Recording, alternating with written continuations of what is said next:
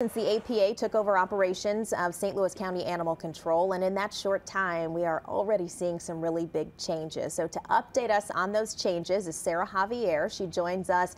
She is the CEO of APA. Glad to have you with us. And we have a special guest also. Tell me who we have this afternoon. So this is Dash. Dash is almost 2 years old and is available for adoption now.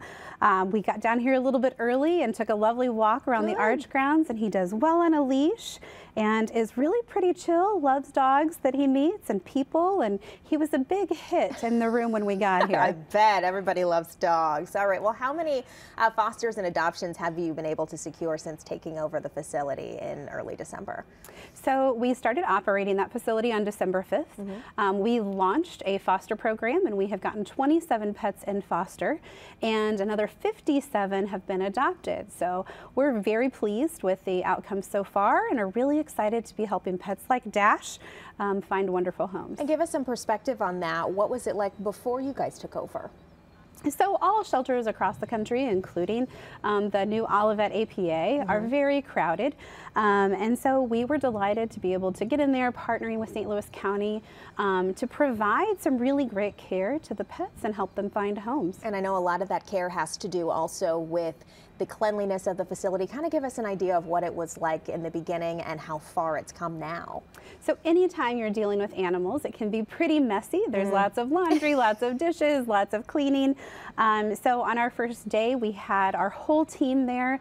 It was a big team effort. We got in and we did a lot of deep cleaning, got all of the dogs out for walks and enrichment, also provided enrichment to the cats, and we've been doing the same ever since. Good stuff. Have you seen the personality of the animals come out a little bit more? Can you tell they're more comfortable? What is it like for them?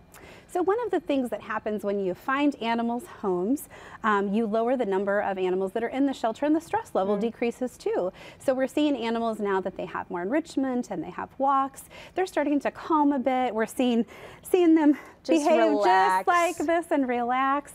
And we're also getting to spend time and learn about their personalities, both through enrichment and walks and things that we're doing at the shelter, but also with the help of our foster volunteers. We're learning a lot more about what will make the perfect match. And that makes them easier to adopt and make sure that they aren't coming back also. That's correct. Yeah, so tell me about the next goals.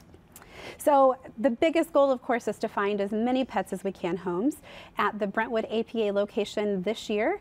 So we celebrated 100 years this year, but we have surpassed our goal of 5,000 adoptions, and we're looking forward to bringing that same level of success to the Olivet location as well. Really excited to see that happening for you guys. Sarah Javier, thank you so much for joining us. All right, thank you. The Bank of England